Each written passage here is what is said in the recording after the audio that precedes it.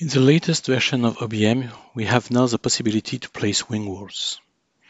OBM is delivered with a library of different wing walls, and you can add your own wing walls. For that, you have access to different parameters through 3 different ports. The wall by itself, where you can choose all these different parameters and adjust them to your design. You can eventually place a footing under the first part of the wall, and as on every footing, you can also have access to pile, where you can define a specific layout. So for example, let's put 1 row of pile with 4 columns. Generate. Okay. Well, this is our footing. Now we will place that footing on our design. Here I have an abutment which is placed at the end of my deck. So I will call the place footing option. I have separated data for left wing wall and right wing wall. I will choose the template for my footing. Okay. I can have a normal or skew orientation, align with abutment or not, define a skew angle. I do the same for the second one, choosing the same template,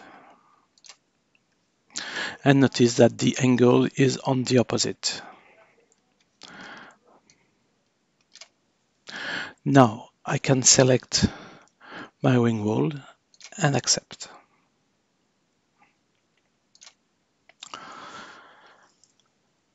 But you notice that I forget something, is to adjust the height of the wing wall. So I can go back and change this to adjust 8 here and do the same on this part.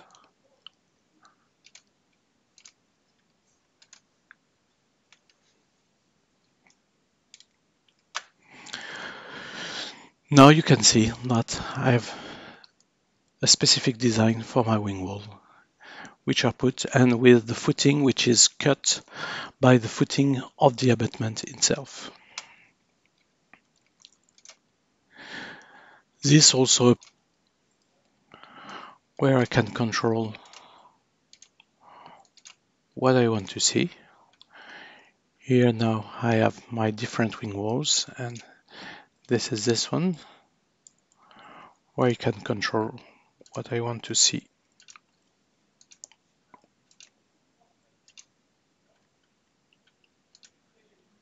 Here I get my different wing wall.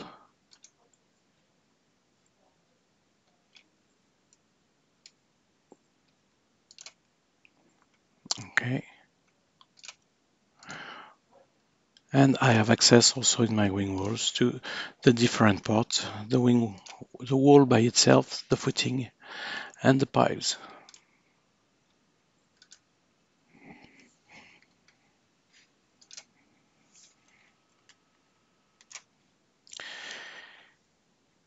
It has been also added in the different quantities. So if I ask for the quantity of my bridge,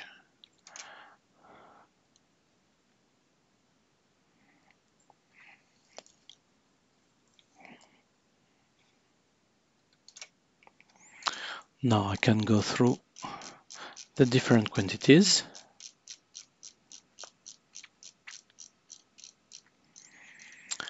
And I can see here for the different abutments, the different wing walls with the quantity, concrete quantity for the wall by itself and the footings and the piles.